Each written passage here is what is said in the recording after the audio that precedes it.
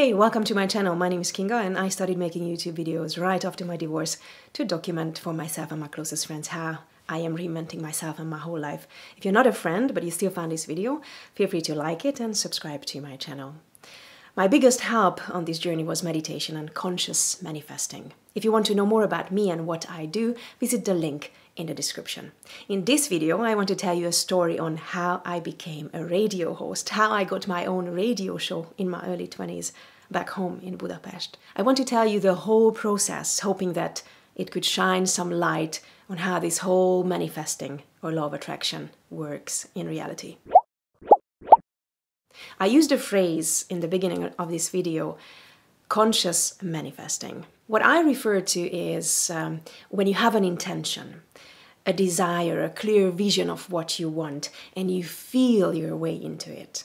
You focus emotionally to a feeling state of already having or living that desire. It's that simple. When I was a kid, this whole process was not as conscious. I mean, the visualization part of it was, but I wasn't visualizing with the intention to manifest something.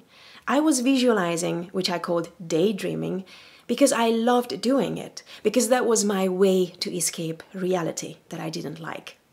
It's like when you're reading a good book, a good fiction, and it pulls you into the story and you just forget about your whole external world. So since I hated my external world and the circumstances I was growing up in, I was daydreaming all the time. Also, I spent a lot of time alone, and daydreaming was a form of entertainment for me. And I think I became really good at it. And it just stayed with me throughout my adulthood. And I still benefit highly from it, from having this vivid imagination. But it also has its disadvantages because I'm pretty good at creating very scary scenarios in my head that look very realistic to me. But I know that others would laugh at it or think that it's childish, like I can have imaginary fears, such as not going to the deep, murky water to swim because what if a monster grabs my leg and pulls me down? So when I was visualizing something back when I was younger, and I liked it to a point where I wanted to bring it to my reality, I prayed. I was a spiritual kid, which back then meant the same to me. Now, I wouldn't call myself religious, but I still call myself spiritual. So every time I wanted or needed something, I would connect to this higher guidance that I called God, and I was expressing my desires, It looked more like begging, to be honest. And I remember I always felt so connected. I felt really heard and listened to, and I opened my heart and just let everything pour out of it. I remember I would get really emotional during praying as well. When I was asking for something, I would really feel my way into that thing.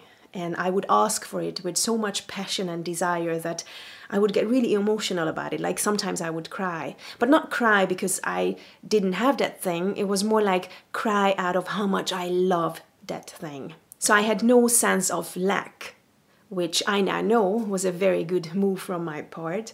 I didn't know it back then. Luckily, I just did it the right way, instinctively. And even the whole I want something, so I'm going to pray for it with emotions thing was not conscious, like I wasn't doing it because I knew that this is how it worked.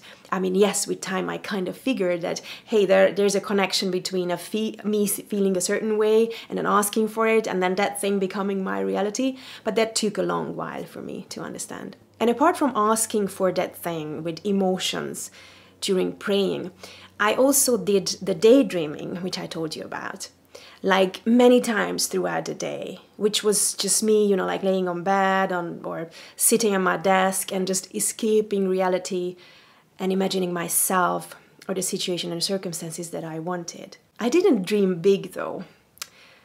What a shame. I never thought that anything was possible. It was more like I found a situation that I liked, or I saw something or someone that inspired me, and I imagined myself doing or having or being that myself. So there was this self-limiting belief over the whole thing, unfortunately. So daydreaming, but kind of keeping it realistic. If I had a kid myself, I would encourage her or him to daydream with the belief that anything is possible. Okay, so let's get to the radio host job, right? So I moved to London at the age of 19, and that's when I learned English, and I was working and studying there, and then I moved back to Budapest after a couple of years, and I instinctively started to hang out with the English-speaking expat community. I even started an English stand-up comedy club in Budapest, and I was bringing comedians from the UK and the US, and I became good friends with this British guy called Sam. Sam was living in Budapest, and Sam spoke a beautiful, posh British English.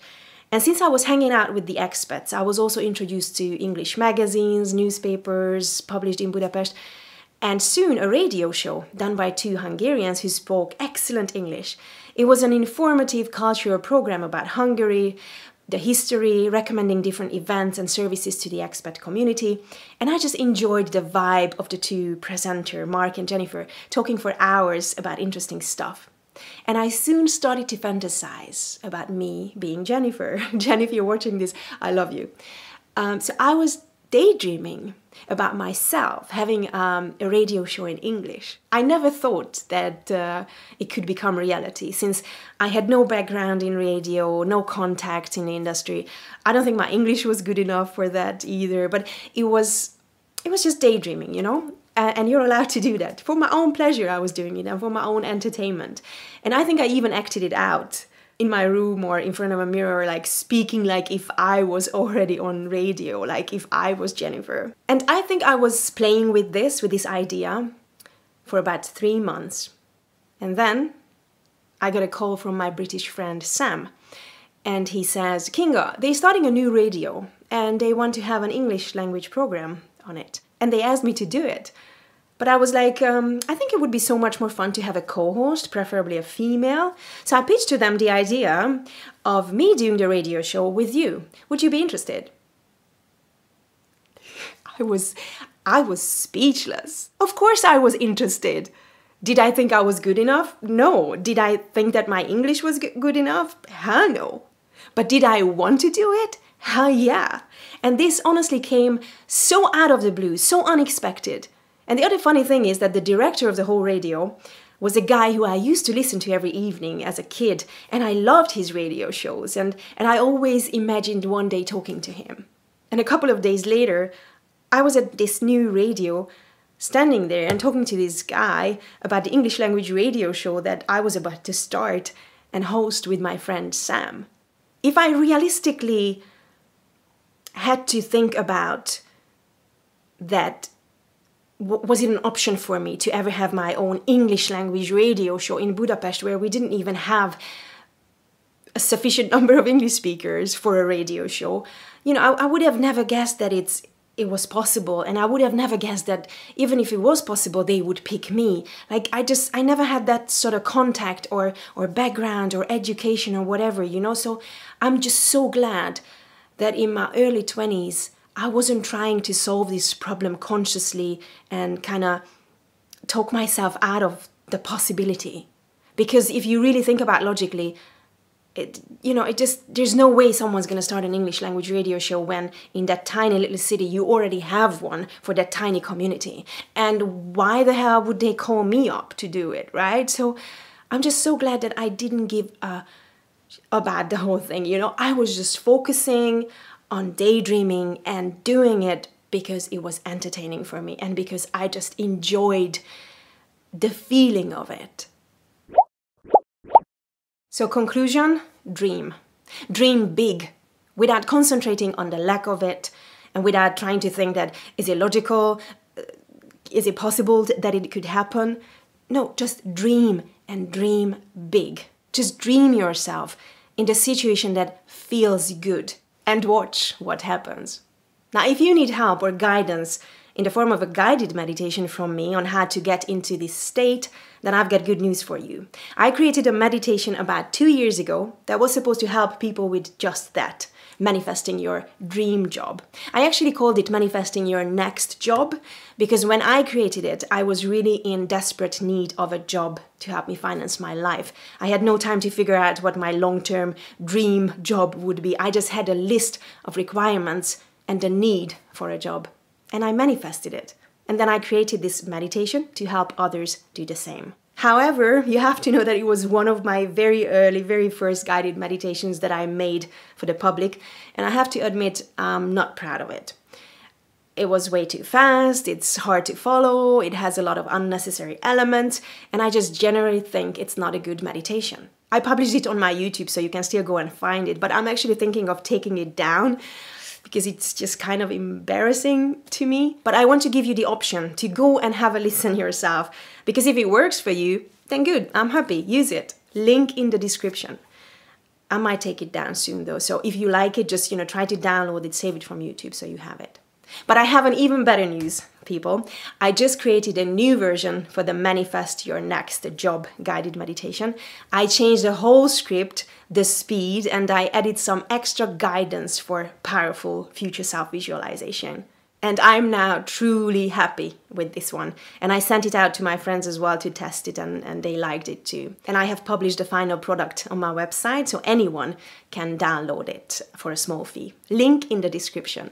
To those asking why I sell this for money instead of just publishing everything on my YouTube for free, because equipment to record and edit cost money, because internet costs money, because a sound engineer costs money, and because I put so many days of work into this, and because this is what I do for work, and because I don't work for free. And I hope you don't work for free either.